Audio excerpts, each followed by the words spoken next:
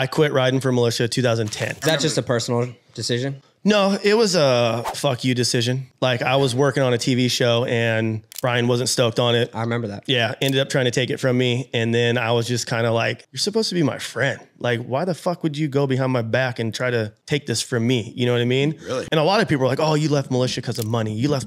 I'm like, no, I left because we had differences. And I thought this dude was one of my best friends and had my back and would never do something like that. We had beef for years, like fucking... We hated each other, you know what I mean? And it sucked because we were all such good friends. Like I was at the hospital when every one of his kids was born. For me, I took it to heart and I was like, fuck you, dude. Like I was pissed. Like we had a TV show and we were filming, and that same weekend I showed up to the truck race and I'm gonna win my championship. Someone from the Mulisha crew came over and was like, hey, you can't pit with us this weekend. I'm about to win the championship. This is my pit. This is my team. And they're like, you can't pit with us this weekend and you can't film under our tent. That's when I was like, fuck all you guys.